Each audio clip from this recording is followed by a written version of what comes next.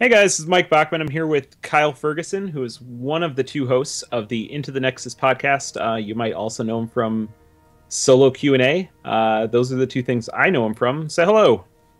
Hey, thanks for being here. Thanks for inviting me into your games.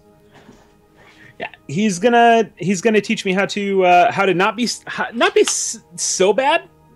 Like, I sent him an email and said how not be so bad, and he said I will teach you, and that's what we're doing here. In so many words, there were so many great little, for lack of a better phrase, trigger statements throughout the emails you sent me.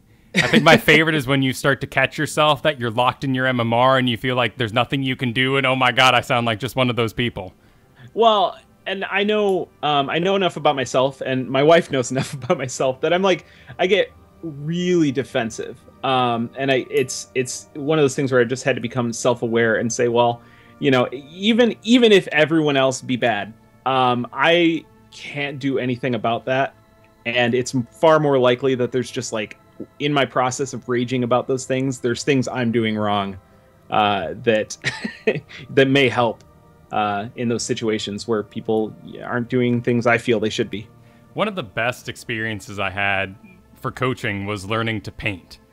And my painting instructor said to me, the reason why you get so angry is because you don't have the knowledge to understand what went wrong.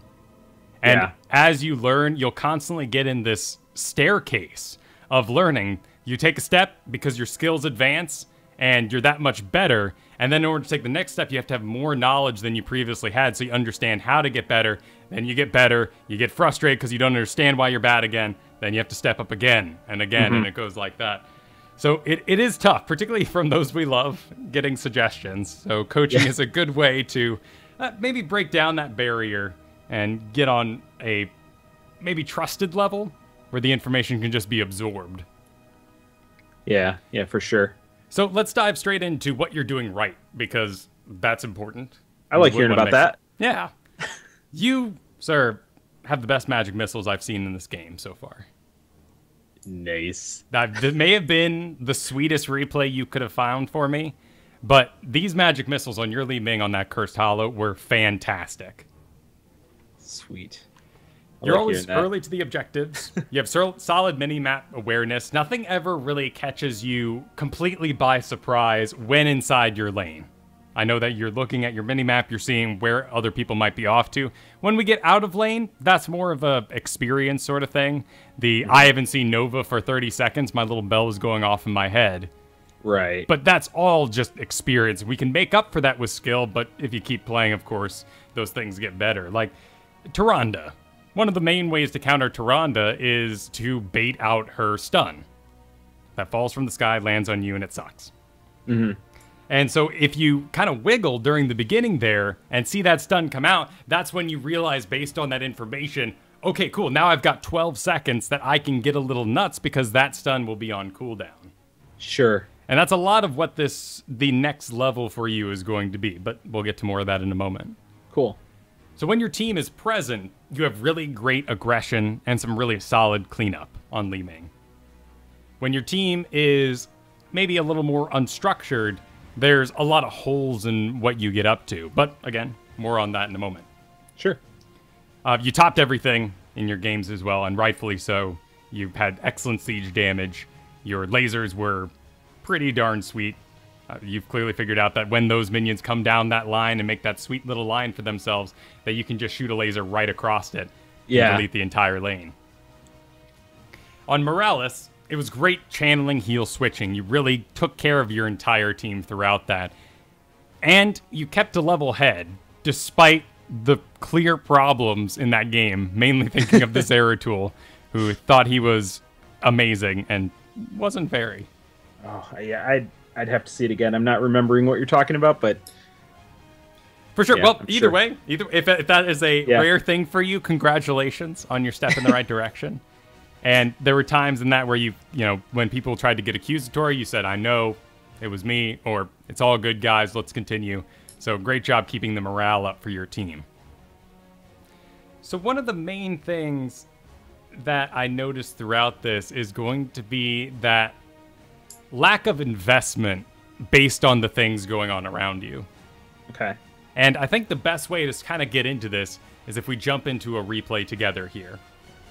So you should have a friend invite from Tarask. Oh, okay. That'll be me. Excellent. Oh, yeah, I did get a friend invite. Yeah. I didn't know who that was, but I was like, sure, I'll take another buddy. Yeah, they're friendly enough. I wish you could attach some sort of message in those things. Right. So let's go to your Cursed Hollow here. And I'm going to spend a little bit more time on your Li-Ming than your... Oh, let's try that one more time. Excellent. A bit more time on your Li-Ming than your Morales, because Morales, while there were some mistakes in there, they're always going to be reactionary to the things going on around you. Sure. So we can, say, oh, they shouldn't have done that, and you could have been here, but in the end, everything you did was a result of something someone else did. It's a lot. Did you ever play StarCraft or anything like that? Not competitively. Oh, well, who does? That's hard stuff. Too much. Well, I mean, by competitively, I mean even going online. I tried not to. Okay, fair enough. That's good. Yeah. Did you play World of Warcraft? Yeah. What was your main role in that game? I played for the first few years. I played a hunter, and then I also in Wrath I leveled a holy paladin, which was, in retrospect, I'd never do that again. But fair enough. All right, cool. So I can't control your camera for you in this current setting. That's fine. But go ahead and hit the number 7. That'll be you. Okay. And then go ahead and hold the spacebar, and we'll lock onto you. Mm-hmm. And then hit Z while holding down that spacebar. Oh, beautiful. So now we're zoomed out. We have a good sight of what you're up to out on the map. I love that he called it the bomb issue. I'd never even thought about that, but yeah. Now I can't stop seeing it. Right. A great response, too. So one of the main things we're looking for here, and we're probably going to watch this to about the 10-minute mark, okay, is an investment in you making your decisions for the strategy you want to pull off, and also based around those around you. And that is, whoa, what a statement. But basically, you do some really cool stuff here in lane. You attack Diablo for a bit, then you go attack a tower. Really, one of those things should be the focus from the get-go. Mm-hmm. Attacking Diablo a little bit, he's not going to care. He'll heal up. Attacking the mid lane here is, they're not too deep in. The game's very early. And you throw out the orb, and it sort of misses, but again, it's immediately backed up and retreated from. And it was an underinvested gank, which left the Butcher and Greymane kind of confused as to what was being accomplished there. Okay. Here, a little bit of mini-map awareness. Nova could have been there. She could have been somewhere else. And, of course, Diablo was ready for it as well off the site given by Nova. But, I mean, look at the XP bar. It's not that big of a deal what's just happened to you guys. Okay. It's more of the indecision, and the top lane soak is going to waste. Yeah. If you hit Z again, you can kind of see what you would normally have. And your sight range, and you can see retreating in the background there, is going to be the range in which you gather XP for your team. So a lane like this being attacked by towers and minions as things die, if no heroes around to absorb that, the XP goes wasted. I'm going to go ahead and hit Z again here to zoom back out. But Diablo's pushing, and we start to wail on this tower, which is a good idea. It's a fantastic idea on Li-Ming. That front tower, plus the gate, plus the other tower, equals the entire XP of one of those keeps you can get. And that is a big swing in your favor. I mean, you guys could have level 4 for this next engage instead of level 3, and every level making each hero 4% more powerful. That's generally my first goal, is to try and siege down a tower just because she can do it so fast. Excellent. And do. Okay. And because it wasn't an invested idea, we now have this half-health Diablo, half-health tower with no XP lead for us. Right. And we go into this fight 4% less powerful. And that, it can add up, of course. I mean, 4% is nothing to scoff at. But the bigger problem comes down to, what if someone doesn't report to this fight? And then they're more powerful, and we have a disadvantage of a character. Sure. But again, I mean, just fantastic magic missiles throughout this whole thing. Now, let me jump back just a moment here. Okay. One of the other things we can work on with your Li-Ming is be ready for the critical mass track to tick off. Because right there it goes, and instead you're mounted up, and that entire time is wasted. Yeah. There was no reactivation of the abilities. And that can be tough, because every single spell you cast, at least on a lower health character, you have to assume you're going to get the kill otherwise. And here, you know, it comes down to map awareness, but there's Butcher and Artanis heavily invested in getting that kill. And the fact that you missed out on that is going to break the trust that you all are building, particularly this early in the game. If they continue to go deep, they're going to need Li-Ming in the back to deliver all that damage that gets the kills. In particular here, it comes down to analyzing a little bit of the team makeup. And looking at that here, we can see that we have Artanis as sort of our main tank. He's going with a block build. He's starting to build up all the defensive talents he'll need. Butcher, by his very nature, will overextend and become the secondary tank. One of the things you can do to really break down what the team comp is going to look like and how it's going to operate is to identify who the tank and the off tank is going to be. And there will always be an off tank, no matter what the comp is. So, looking at our enemy team, it's pretty clear. Johanna is going to be the main tank. She's slow, she's big, she's helpful. And Diablo is going to be the off tank, because he'll misplace people. They may trade based on their skills, but that's the general way it's going to go. If we imagine the enemy team without Diablo, let's throw a Zeratul in there for whatever reason, Butcher becomes the off tank. If we get rid of the Butcher and Diablo in that enemy team and give it a Raynor, Raynor becomes the off tank because he's the next guy with a self-sustain ability. Okay. And it would be Raynor's job in that case to notice, oh, okay, we don't have a good off tank for us. I need to take some different talents, perhaps. And when we get in fights, I will stand my ground, invest myself, and make sure that I'm in deep enough so people like my Zagara, my Kael'thas can be behind me. So a good engage, the damage zoned them out quite easily. It was a little underinvested, but not one of the main points I wanted to get to. So let's go ahead and actually zoom ahead to the next objective.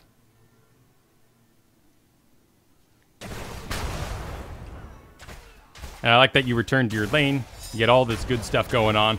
There is...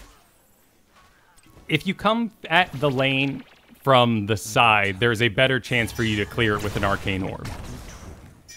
Hitting the front line usually just lands on a single guy. In fact, if we look at that bottom lane right now, actually, is about to sort of get in formation. You can see the wizard in front would actually absorb the entire arcane orb. And the guys in the back would be entirely free. But if instead we think about how those little minions sort of roll out in lane, it'll be the archers in the back, that wizard in the middle, and the melee knights up front. And attacking it from the side, even going up behind all these trees and delivering it, is going to put it right in that nice little cubby. Sure. Where you can blow up most of the lane. And it's a little unexpected. You might hit a hero, which is always nice. I think I found when I'm attacking a minion wave that's already stopped, so they've gotten out of that line from hitting another wave coming the opposite direction. Usually they're kind of a lot of times in like a U shape, and then it's like, well, now they're in like almost like a square, and it's like, which direction do I come at it from? It almost seems like it doesn't matter in that case. And that does come down to experience a little bit as these waves build together. You'll notice certain patterns in them. Like in the middle here, we have a great place for a arcane orb to come from the bottom right corner into the middle of that.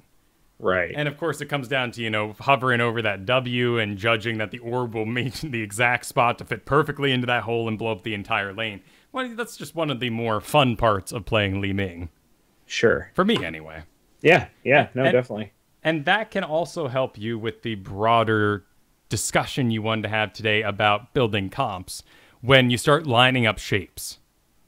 So if, let's say we have a mosh pit, and a mosh pit goes off and it's in a circle. That means that a Malfurion root for the team would be more powerful because it also makes a circle and would fit on top of that. So if we were choosing with an ETC comp which burst damage we wanted to have, maybe Li-Ming wouldn't be the best option because she attacks things in a straight line with the laser, with the orb flying out, and with the magic missiles. In fact, because we're making circles, Jaina would be the better choice because it'll land right on top of the mosh pit in a perfect shape. Okay. So it's a cool philosophy to think of. It can help you break down a team and how you might work into it. It also does feel a little silly because like you're playing with, little toddler toys, putting the square in the circle, but it can help. That's interesting because I've had really good luck lately with we've been doing some 5-stacks, some friends and I, and they've been ticking, and I've had really good luck with mosh pits, and it's just been because like though ETC's mosh pit is a circle, the way that the enemy team's oriented might not also be a circle. Right, like they might be lined up and ideally during that, it doesn't matter that it's a circle for you because you're Li-Ming, you kill one, everything resets, you kill the next one, everything resets, and just on to the next guy. Okay. So it's certainly not a complete rule that you need to obey all the time. More of a guideline, and not even a guideline, I would say. Just something to help you break down where your role might fall in the team here. Okay. Because this one's pretty obvious. You are the burst. There's a sustain sort of on Greymane. He can dive in, he can mess up a lot of people. But after that initial dive where he goes row, row, row, row, row, and does all his little scratches, he then has a reset period. So it'll be your job to come in. Same if we look at Artanis. He's not a main tank like Johanna or Diablo's going to be. He sustains himself through attacking.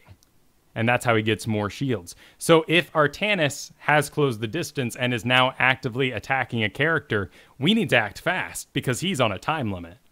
Sure. But also has no way to ever escape. So Artanis presents a very interesting situation here because if I see Artanis on a character, the fight is called. We're going nowhere until either Artanis is dead or he wins. And same with Butcher to an extent. If Butcher is in melee range, he can self-sustain himself with that mark and continue to do damage. And we are on a time limit until that Butcher's mark runs out when he starts dying. I also notice a lot in your spells here that you really catered to the S of Johann before the nerf. What do you mean? You mean as in... Because I never picked it. Oh, really? That's interesting. I haven't picked it a single time. The reason I say that is because you always fire your orbs and your magic missile down the exact same trajectory. Yeah, I've found that that people don't, at least not yet. I imagine, the longer that she's out, people start to get it.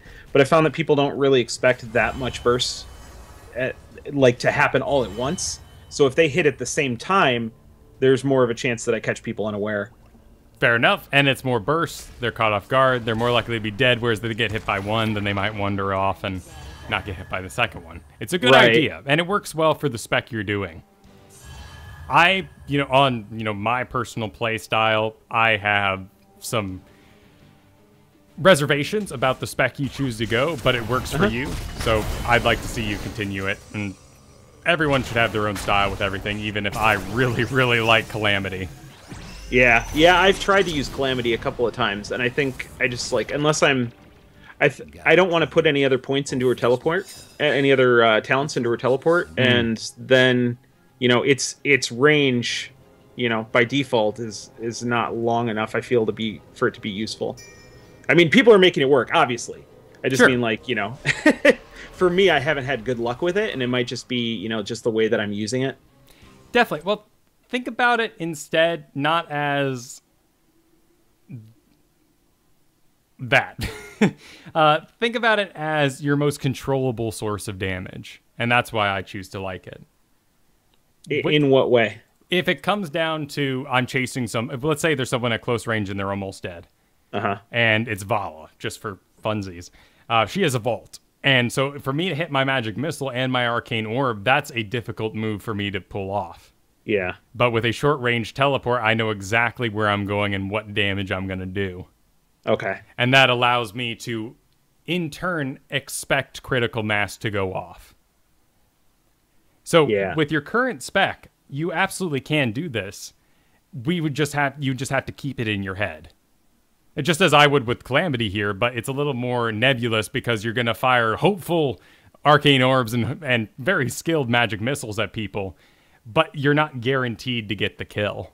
Yeah, and I don't mind giving up that talent because what's the other one? The one that I'm picking now. It's like 25% extra damage at max range and like 25% less at close range. Sure, Is but that you're right? using Triumvirate right now, so... Is that what that is, or Oh, you're talking about, yeah, your... instead of Calamity?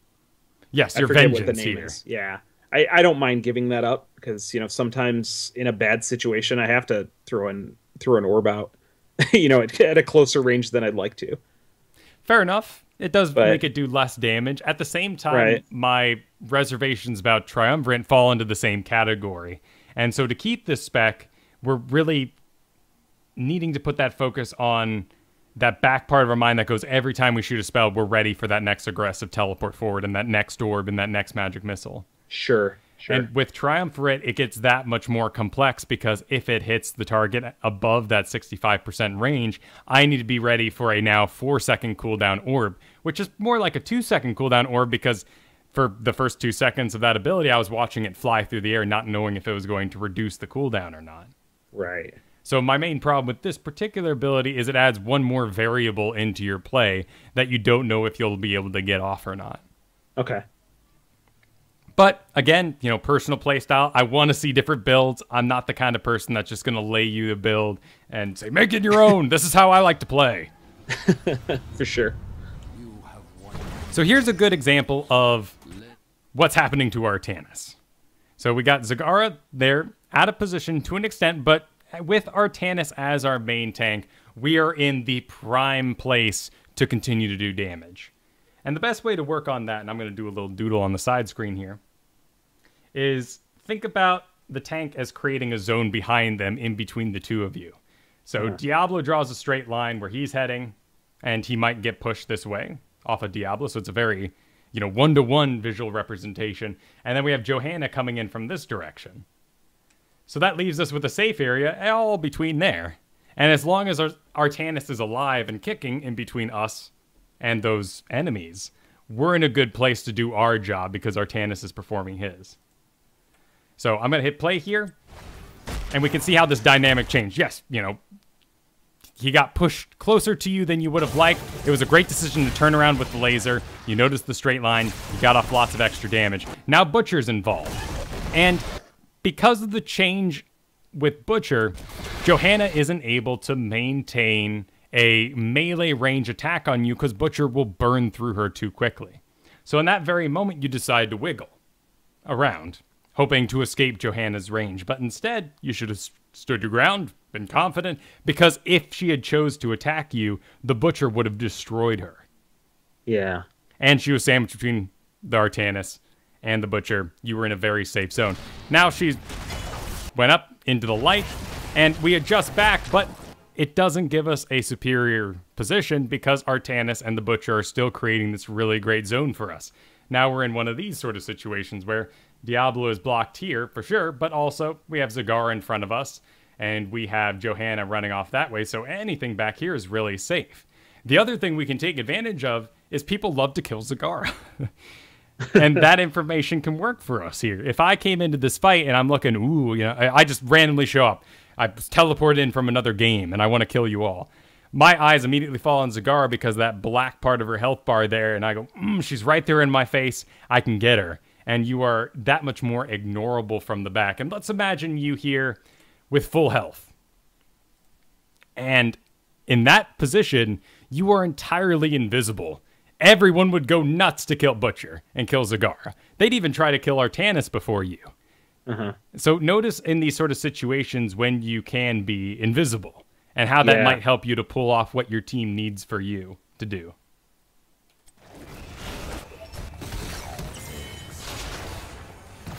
And magic missiles miss, whatever there. They went where he could have been. He ends up dying. No big deal. We take advantage of the curse we created. And we immediately get to it. I love the laser there. It's actually going to get the kill thanks to Greymane, but also it just said, this is our zone, get out. And there's a couple of other good situations throughout this match, but we'd be sitting here for 10 minutes again to sort of get to them, and we already saw the best parts. Okay. So I'm going to go ahead and quit out of this replay. Go ahead and do the same.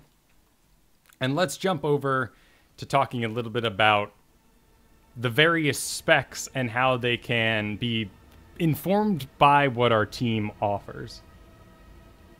So, let's take a look. Let's take a look at Morales. That was the second replay you sent over to me.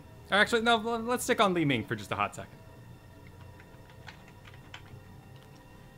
Alright, so Li-Ming. I saw at the end of that match, and it was a current version of this, that you ended up going with the Tal Rasha's elements. Uh-huh. Just digging the damage?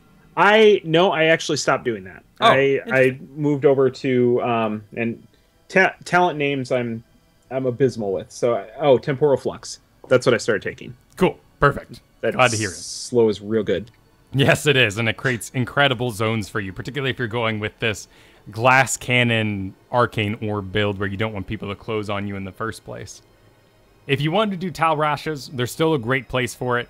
The talent pick for it is Ether Walker.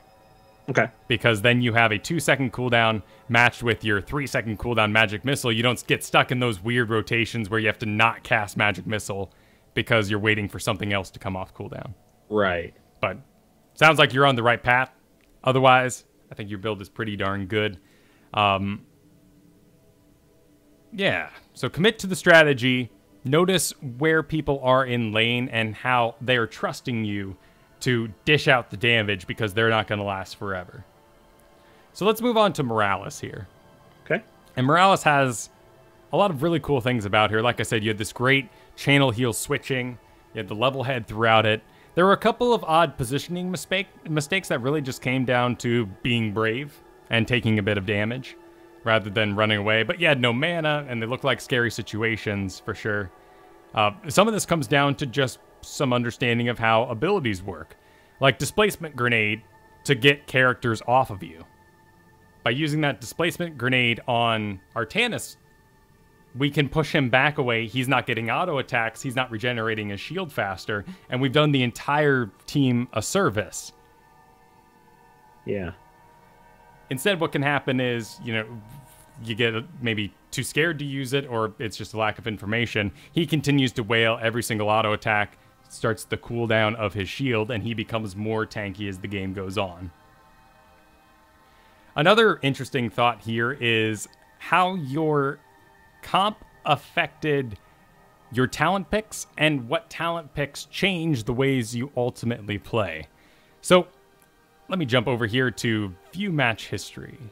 And this was an Infernal Shrines game, so that wouldn't have been today. That was on the 18th. Let's see here, Infernal Shrines. Is this the one? Yes, Morales, excellent. Cool, so I'm looking at this comp and the enemy comp. I notice Johanna, Nova, Jaina, Artanis, Lili, leaving them with one real sustain, which is going to be Artanis. So Artanis automatically gets a lot of attention. I want to make sure that he can't continue to engage, get those heavy hits off on me that'll delete me quickly, but also reset his own shield, becomes more tanky. Good, done. The other thing I can see is that after the initial burst from Jaina and Nova, there really isn't going to be a ton of long-lasting damage on their team. These fights aren't going to last forever. If they get and engage with us and they run out of mana, they will be sitting ducks. There's no Rainers, Valas, things that just continue to attack regardless of their mana pool. So this can inform our level 1 talent pick. The one you went with was a regenerate mana ability after the safeguard expires. But here, to get that mana back, we're already fighting a team that doesn't have a lot of longevity in the first place. Yeah. So another talent would have been more useful. I can tell you about that specific talent that that was a misclick. Oh. I actually never pick feedback loop. Excellent. Excellent. I could check here, but I'll trust you. Yeah. No, absolutely. I mean, there might be, I say never, maybe there's times that I should, but yeah, no, I definitely. Right, and those situations would be against those sustained comps, Nazebos, Valas, Rainers, things that'll just keep on coming regardless if they have no mana left. And that could be a good pick for you there. Yeah. So, we got into the lane. The match started. Our first shrine went off. Ding, ding, ding. Everyone runs for it. It's great. You're positioning your heal very strongly. Whoever needs the heal, you're switching it to. And then you end up taking Bio Shield, which causes a target at full health to gain a shield, stacking over time. And from that point on, you never adjusted your strategy further to start shielding people who had full health. Yeah.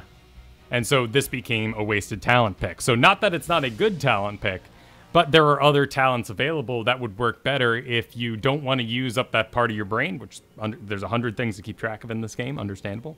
Nothing wrong with that.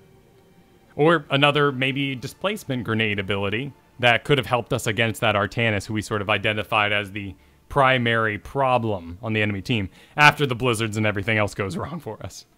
Yeah, and I find that especially early game, so, sitting at level 4 when Morales' mana goes so quickly, I don't really want to use displacement grenades, so maybe that, the refunded mana would give me a little reassurance there. But I don't know if that's, where my thinking should lie or not. I think that's a great idea. And you are correct, absolutely. It was your second Infernal Shrines on this map where you didn't cast a single other spell, and it was awesome. And I love that you didn't, because you had to get those heals out over and over again. You made the right choice there. The other thing that didn't change was you took Irradiate, and then your healing didn't change based off of that either. Okay. Irradiate being that it gives a damage aura around them. Now, whenever we don't have anything else to heal, despite putting on shields on top, which have already started to inform how we're going to play at level 7, now we're adding damage on top of someone, so healing that tank constantly becomes a higher priority. Or giving Zeratul, though he may be dumb, a little extra loving. Okay. And then we went on to get Stim, which was also sort of confusing. I don't know if this came down to a straight trust issue on your part, but it always landed on top of ETC, despite the sustain available on our team through Lunara. Yeah, I think I definitely forgot how much of Lunara relies on her auto attack, for one. And then the trust issue with Medevac is I honestly just don't trust myself to use it well. I've had a couple of really bad and really bad. I mean, I might just need to pick it and just hope for the best and, get experience there. But there's been a couple of times where I've sent us into just really bad situations. Oh, for sure. And I was referring to your trust issue with the rest of the team, not with I know. On your... For sure. Oh, gotcha. But it's more about, me not trusting myself to use it correctly. So I pretty much just stim as an auto pick. Really, that entire build, and this kind of stems to what I was asked, what I was wanting to go with is I think I mentioned more rolling with the punches for team comps, but also just with builds, I'm not good at making those split decisions about which talent I'm going to pick, so I tend to just settle into a spec, and I'm doing this with Li-Ming right now too. Settle into a spec that I just pick every time because I'm comfortable with it. And nothing is wrong with that at all. Okay. It's the changes in how you play informed by the spec that need to be worked on. Okay. So picture this for an idea, because this is a really kind of clear one. Works on Kael'thas as well. Diamond Skin. You teleport in and you gain a shield for 20%. 25% used to be, 20% now. If that shield absorbs no damage, it was a wasted pick. Okay. And that do you play Hearthstone or Magic the Gathering? Yeah, Magic. Sweet. Magic works even better because mana is that much more rare. So not only do you have to draw the darn mana, but you have to get it out in the field and whatnot, stack it together once a turn. If I spend 3 mana on a really crappy card here, so a 3 mana spell that does 3 damage to something, and I target it on a enemy minion that has 1 health, 2 of that damage is lost, and I've lost mana per damage value. So always be thinking about how you can increase the value of your spells. So if Diamond Skin, if I teleport in and I take no damage, that talent had no value. And if I am Jaina and I land a Blizzard on top of a single target, that had very little value. If I land on top of a mosh pitting group of everybody, it has amazing value per point of mana that I've spent. Make sense? Yeah, definitely. So that's a sort of philosophy that you can apply to a lot of different things. Back to the sort of the trust issue thing here with Stim Drone. Zeratul, while he was awful, is also a great pick for auto attack speed because he took follow through. He took Seasoned Marksman. We can read these talents and say, Zeratul is not doing a spellcaster build. He is speccing himself for auto attacks. Stim is a great application for him. Whereas Lunara becomes, slightly worse pick because she invests instead in more of a pseudo spellcaster build, but still an excellent pick over ETC. Yeah. Let's see. Was there anything else in this guy? Couples therapy doesn't really matter because it's great. And basically everyone takes it, and then Caduceus Reactor and whatnot. Don't forget that trait, if you hang out for 4 seconds without getting hit, you will gain some health back. And also, as we discussed with that little battle with the Li-Ming, draw those mental lines between you and your off-tank so that you can find yourself the safest area to hang out. And for the most part, you did do this. It was just in those panic sort of team fight moments that this can fall apart and you end up getting shepherded into the top corner where you were dead. And yeah, I remember exactly what you're talking about. And you had no mana. There wasn't even a grenade. You tried to hearth out. You did everything you could, right? Yeah, well, except maybe not be there in the first place. Right. And then that's and that's the StarCraft conversation, right? Of like, there's mutas all over on base and there's nothing I can do. Well, 10 minutes earlier you should have attacked the base so there wouldn't be mutas, and right. That's just real-time strategy. Yeah. So looking at this team comp, we can very quickly identify who our off-tank is.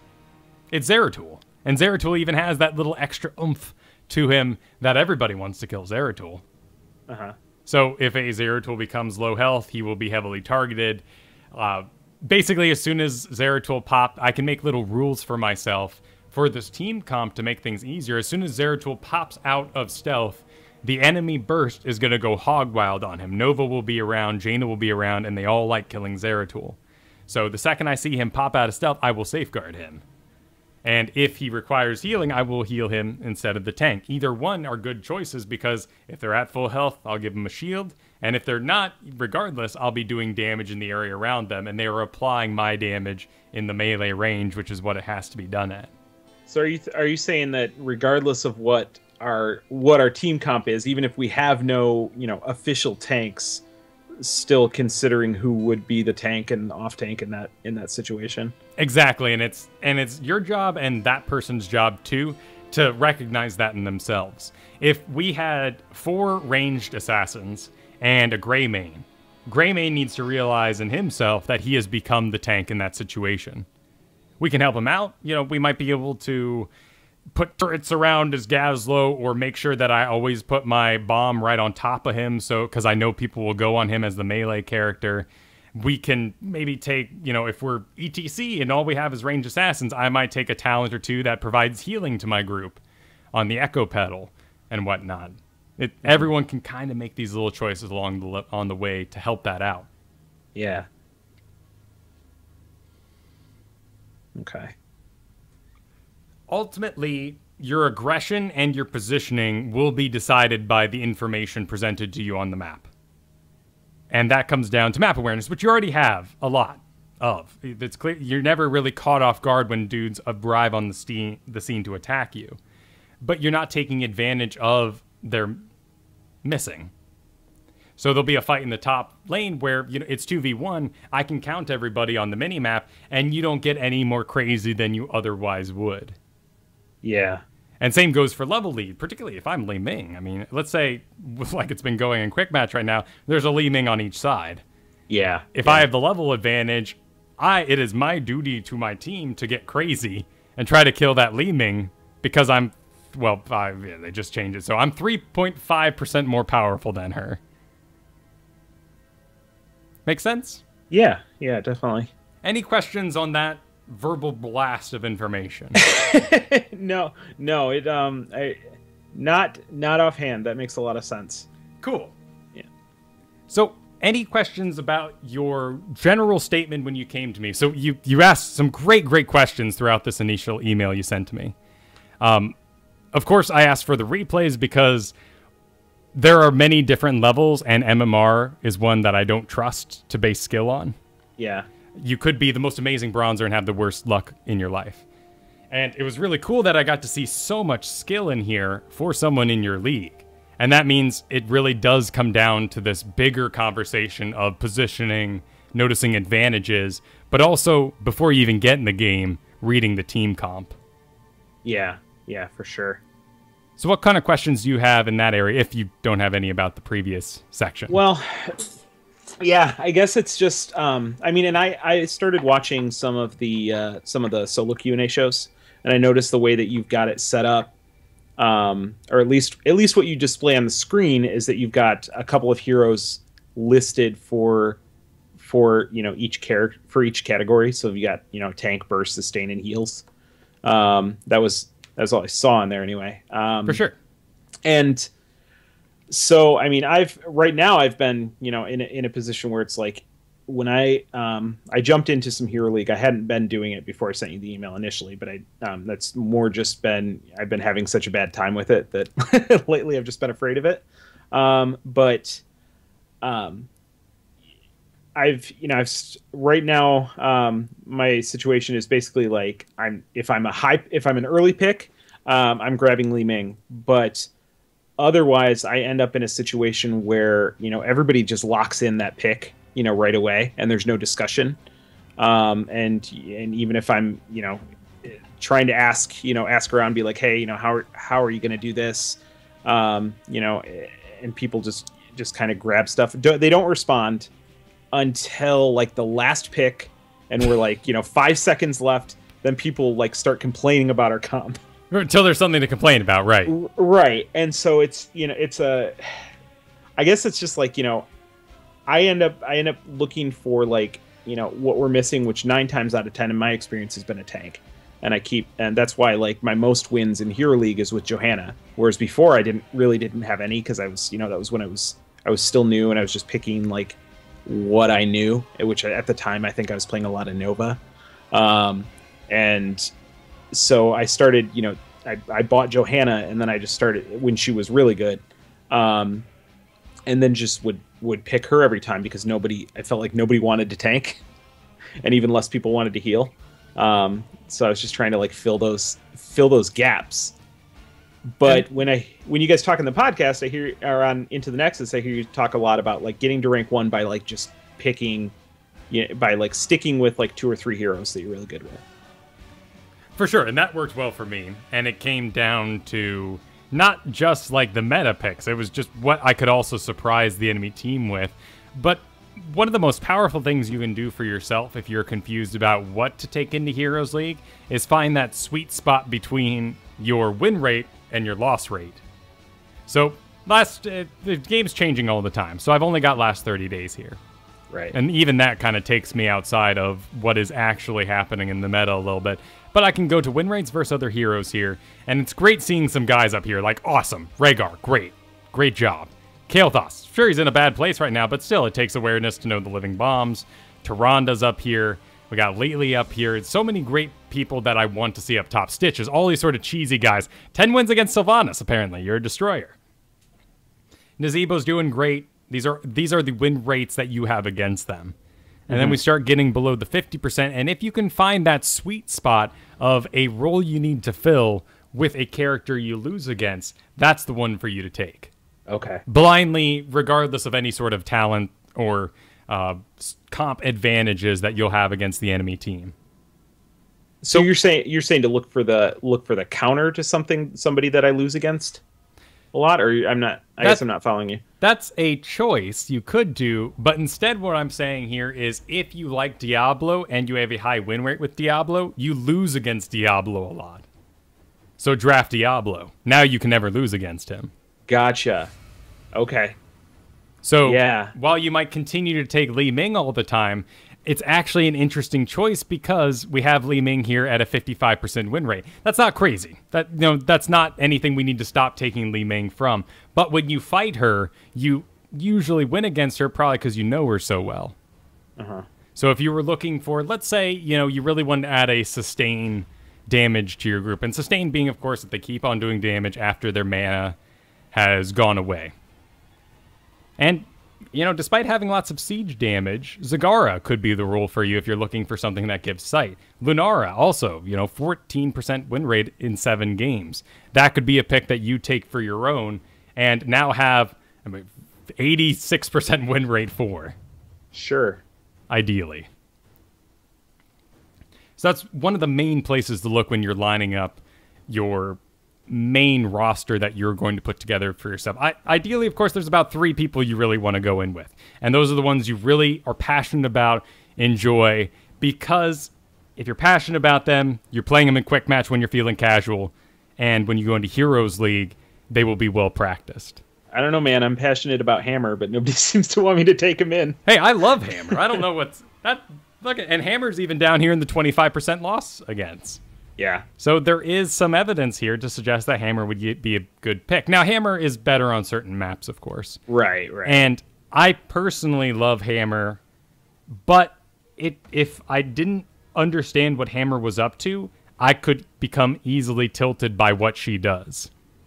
If I am the support or I am the tank and we get a Hammer on my team, I'm not the shot caller anymore, and that's where people really start to get tilted. And there's no reason for it, right? I mean, Hammer sieges up. She's in range of a fort. In fact, let's grab a little doodle here. Infernal Shrines is the main map for her. And it's the job of everyone on your team to recognize this. So Hammer likes hiding out in this little corner here. Yep. And firing over this entire area. Fantastic ability. Great. I love it. Everything. If Artanis, the enemy Artanis, comes booking in here, sees that she's firing over that. If I'm that Artanis, my first thought is, sweet, Hammer all by herself. I'm going to swap with her. And we'll get some business done. And my whole team will clean her up now that she's exposed. Uh-huh. So now, despite being the tank, and I should be the one with the CC that engages and makes all these cool plays and the epic mosh pits that win us the game, I recognize Hammer made the call. She chose to siege there. I am now going to position myself here as ETC when I see that Artanis come running in. Yeah. If I saw something coming up around from this way, it would be my job to occupy this area. Because Hammer is doing something so shot-calling important that I have to support it. Now, if that's the case, if say I'm taking in Hammer and I'm calling the shots at this level, at the level that my MMR puts me at now, I mean, I don't really feel like I can rely on anybody to recognize that I'm calling a shot. I think the way that I feel it's expected of me now is that a team fight's happening and then I find my position to influence it. When I do siege up, I find team fights get pushed out of my range, and then I'm forced to reposition. And that's the sad fact of the MMR you're in. Yeah. In which case, It may not be best to take Hammer at this current skill level. Instead, continue to work, with Li-Ming, something people understand, and trust you with to deliver. Okay. As Hammer, if I'm quick matching that situation, I just really want to play Hammer tonight. I jump in a game and I notice that nobody's responding to my calls. I can counter that before things go badly. And just being like, protect me for the win, smiley face. And as simple as that is, those sort of things can throw a game in your favor. Sure. And I always make sure, as a philosophy, that I always say them before anything happens. If I am on, let's go to Dragonshire, and I'm down in the bottom, let's say I'm Raynor. I've never needed anyone to visit the bottom the entire game. I've always been very self-reliant. I continue to hold this bottom, but the top has been a madhouse. And all of a sudden on the minimap, I notice that my lane is empty, the middle lane is empty now, and Zagara is pushing the top all by herself. There's a myriad of things I could say to her when I know she's going to die anyway. But the common thing for MOBA players to type is just care. Care top. And that just means, hey, I hope you're aware. It's cool if you're not. But look out. Everything's missing on the minimap. There's most likely incoming on your position. Right. And should they die, they hit that enter button. They're about to go, oh, why didn't anyone call missing, blah. And they see that care. It was countered. They can't be aggressive. Sure, they can be tilted in their own heads. But there's no aggression for them to leak out on my team. And it won't affect our camaraderie. So in that situation, should I do that, or should I do a danger ping? Danger pings work the exact same way. Except that they can't look at them afterwards and see that they went out. Exactly, and that's why I choose to use the text. Gotcha, okay. So, on Dragonshire here, these maps can often devolve into battling over the 3 lanes. The middle gets forgotten about, and the top and bottom lane just become this chaos house.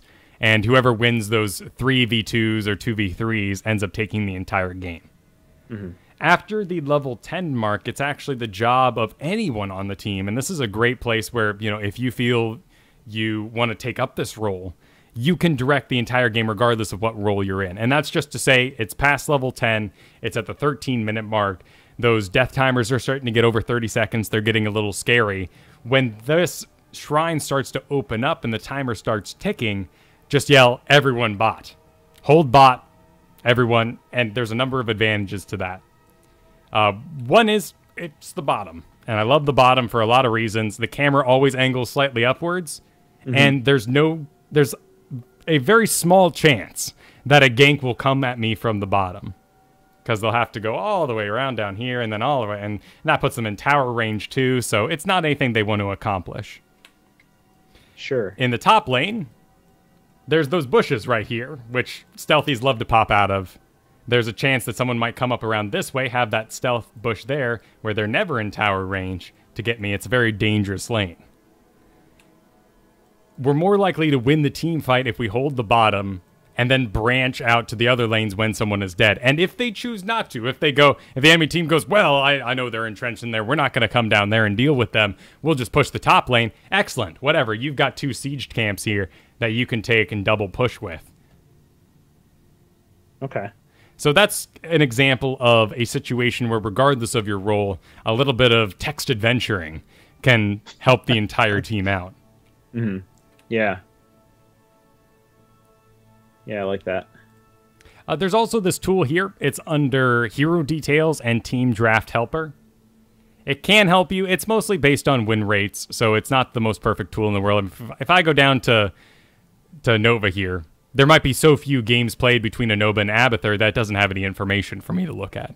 Right. Like, it has no idea what the win rate is with a Murky. It can take its best guess, but... I looked at this the other day, and I just for fun tried to pick what the highest win percent team comp would be, and it was a little weird. Yeah, I mean, if we just go up, it might be true, but right. But now the second we add Lost Vikings to it, we jumped from 117,000 games played over the last week to 1,700. Yeah, but we cut them out. You know, we had Thrall in here, we had Diablo, and we had Zagara, and hey, we've got the best team comp that it can make at the moment. And this can be a cool idea, if nothing else, to just sort of put together and decide for yourself what you would do in this situation. So, Rhaegar, Thrall, Diablo. This is going to come down to how Thrall and Rhaegar choose to play, but there's a clear off-tank in Rhaegar or Thrall, and when they roll out on the field, I will begin to immediately start judging them as to who's going to be my priority. Make sense? Yeah, definitely. So same thing happens with healing as well. It's not as important on Morales because you have this channeled heal that is always powerful no matter when you cast it.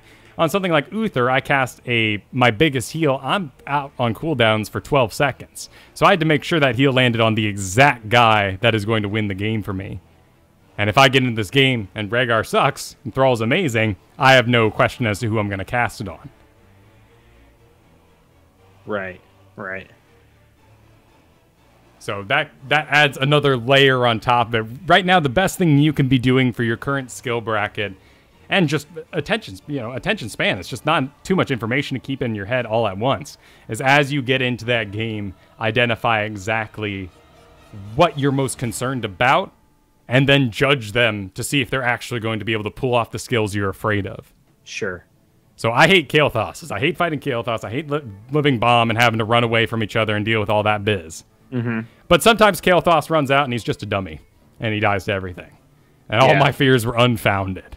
And now it's time for me to take all that energy and place it on someone else. Okay, cool. Kael'thas is no good. Now I'm taking my mental space and I'm working on Tyranda's stun cooldown of 12 seconds and counting that out in my head every time I see a stun.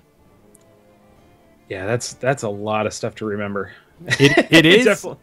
Yeah, it absolutely is. And that's why you break it down for yourself. Right. So I would, if you're up for it, take that time, go through your match history a little bit, and, just click on any random game, and just see why you might have lost it. Let's grab, we'll grab this random Cursed Hollow here with Johanna. Wait, I'm sure Lily picked an ult. It was probably Cups. That would be funny if she just left it sitting, but I'm sure she hit it. So we are the Johanna on... Okay, so cool. So we are the losing team for this one. We had a Leoric, a Thrall, a Vala, and a Morales. All right, so my first concern as Johanna here is making sure that I can become the main tank, because that's why I picked the tank in the first place, and that Leoric will be off-tanking for me. Great. Looks like he took some talents that suggest that he's a bit more of a brawler. Excellent. Cool. Next concern for my team is I want to make sure that Thrall and Leoric can still get by me and I don't body block them. We're still at 3, which is about the maximum amount of melee heroes I want before things start getting really clogged. So we're in a good position there. Excellent. Anything I have to do to Morales? Not really. I'm just going to do my tanking biz, and I trust Morales to keep me alive, as long as I don't body block my current melees. Then I look at the enemy team, and I think, okay, so I'm up against an ETC with a Lily backing her up. All right, my first step is going to be to check Lily's spec. I'm going pretty deep here, so I apologize. No, it's great. But this is just sort of my flow of consciousness when I'm looking at these. I checked Lily's spec. I see her level 1 talent pick was not a Serpent pick. Not always the case. Some Serpent builds choose to go with the Conjurer's Pursuit instead of the initial Serpent talent, so it's not always the best place to look. But here I see Protoss. nice Blizzard. It has increased range. Okay, neat. So ETC's Power Slide often carries him outside the range of Lily's heal. So if I see ETC Power Slide in, normally I'd say let's kill the ETC. But Lily went a level 1 talent that is going to increase her range, so that won't be the case. I will try my hardest not to burn down ETC, because he probably won't outrange the healer. Sure. And then I move on to... What else is there? What else can I see? Nazeebo can't really control much of what he's up to. Zagara can't do too much what she's up to. If she puts out a Hydra and it has less health than it has time life, excellent. I'll try to kill it for my team. But otherwise, Zagara and Nazeebo, they're specialists. They'll do their own thing. My attention then falls to Kael'thas. If I can put myself in those nice little lines between myself and my Thrall is my main target here, I can absorb the stun.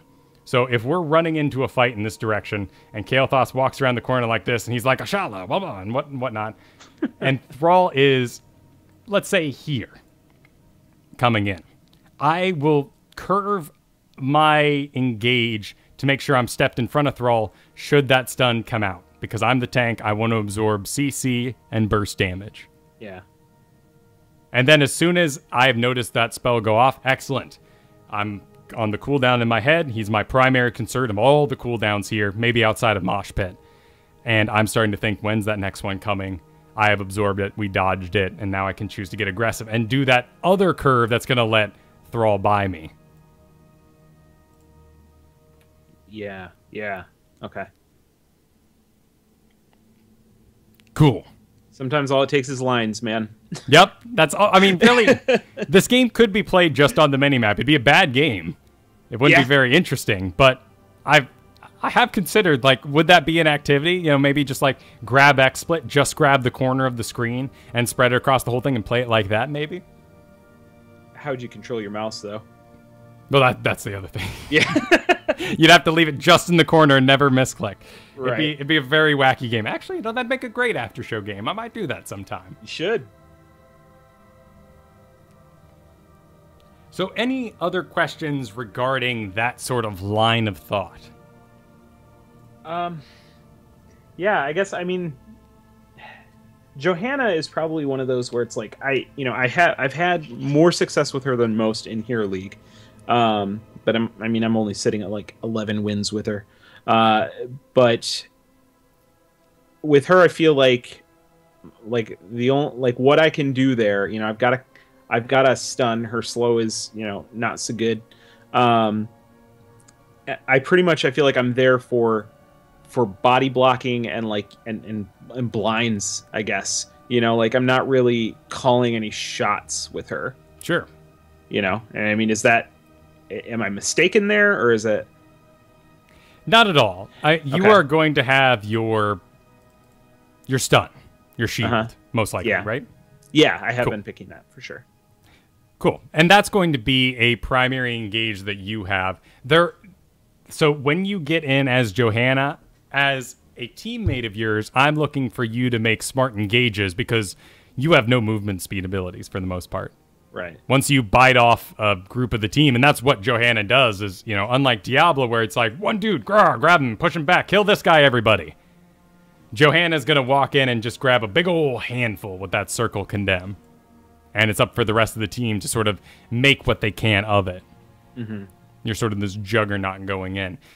At level 10, I now have an engage with the Blessed Shield that I can shoot out. Hopefully get a couple of stuns out, and my team will notice who those stuns are. If I'm having difficulty performing those sort of feats, I need to change up my spec or my way of playing. Yeah, if I'm being followed into an engagement, I guess I haven't had good luck with using Blessed Shield as an engage, mostly because by the time, you know, if you figure that the team's behind me and I'm moving in first and I throw out that stun, by the time the stun wears off, I mean, it's not enough time for my team to get there. Right, and that is absolutely correct, you know, for the most part. Unless you're actively chasing someone with really, really low health and you have a Lunar on your team, there isn't really going to be anyone to close that distance. That's what I use it for, is when a team fight turns and it looks like everybody, like the other team's going to bail, then I'll throw out the shield. And it's not as popular as it used to be now that Muradin's gotten quite a few nerfs, particularly with the Avatar mini stun that used to be a part of the ability. But let's pretend we're Johanna here in the middle, and our whole team is ranged. Kind of a scary situation, puts a ton of weight on us. Of course, one of those characters needs to acknowledge in themselves, whether it's Li-Ming because she, you know, at level 20, when she takes damage, she has decreased cooldown. She becomes the off-tank, or Rainer, or, you know, one of those characters. Someone here is going to be the prime character after you're down or have been passed to become the tank. That's their job. That's no concern of ours. So our whole team is up here. Let's say we have a Muradin and a Greymane on our team. So the enemy team engages, and the first thing Muradin does is leaps right over you to go engage your squishies. And then Greymane jumps right past you to engage your squishies. Before this fight, you should have noticed in the enemy team comp that this was probably how they were going to play. You could have watched some of the other lanes, perhaps, you know, just taking a quick look to see if Greymane was good or not. And they'll most likely do this. That's when you're saving the shield for, and that's when you would hit them, readjust backwards, and condemn so they're right in front of you again. Right. Okay. The other thing you can do is body block your own teammates, honestly. Mm-hmm. If your Thrall is a complete dummy and he keeps running past you, body block him. If people are always overstepping you, and you'll know this by, let's see, is it level... Yeah, I don't really like the talent, but 25% movement speed could put you back out in front if someone like Thrall continues to overstep you on engages. Yeah. So this could be a good talent pick for this level. The rest of Johanna is really going to be reactionary, but it's extremely important that you are reactionary as Johanna. Yeah. You got to make sure that blinds aren't just for fun. That they land on targets that are already invested and already attacking you and all that, so they actually miss attacks. It sounds like you're already kind of down with that. Yeah. I mean, I've noticed, I kind of came back to her and played her after a long time off, and I noticed that my blinds were not as good as they were. But yeah, I used to, when I was playing her a lot, that was my main concern, is making sure somebody was actually fighting before I tried to blind. Exactly. And then, like, your next concern is punish. Does a slowing effect for 60% decaying over 2 seconds. I hate you, decays, but they exist in the game. That means for only the first millisecond will this actually be a 60% slow, then down to a 30% slow, and by the last millisecond of it, they barely feel it. Yeah. So I never want to punish anything that is currently in a Kael'thas gravity lapse or hit by a Muradin stun, because they won't even feel this when they come out of that stun. They'll feel a 30% slow, which won't feel very special. Instead, they go up in the air from the gravity lapse, they come back down, and that's when I hit them with the punish, so they feel that real ooh of it, and just really feel every little bit of everything I put on them. Yeah. Okay.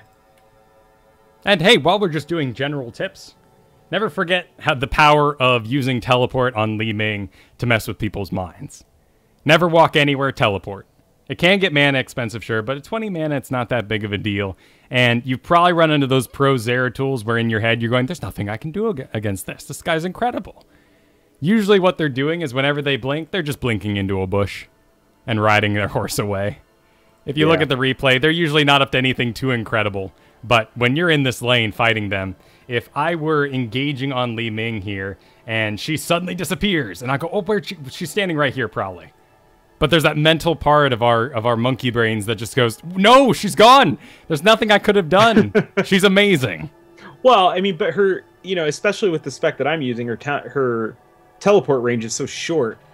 It's like, it's only a handful of places I could be, and if I'm standing next to a bush, that's probably it, though, right? Right, that does, and I would make that logical decision and go check the bush. But with Zeratul, a larger spell range on that guy, it can be that much more surprising.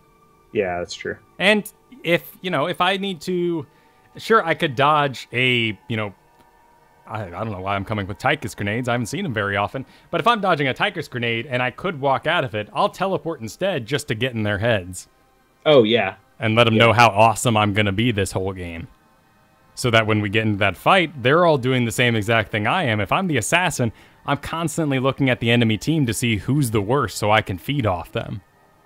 A little bit of Dota in there, since in other MOBAs there's active gold, and if I kill everything by myself, I get points that rocket me to god levels. Yeah. Whereas here in Heroes of Storm, everything's shared, so it's not as important of a skill to have, but still, can make or break a team, particularly when they're all trusting you to deliver the goods. Right. Okay. Any questions about any of that? I don't think so at the moment. Cool. I think we've ironed them out.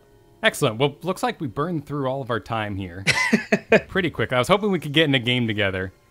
And we still can off air anyway.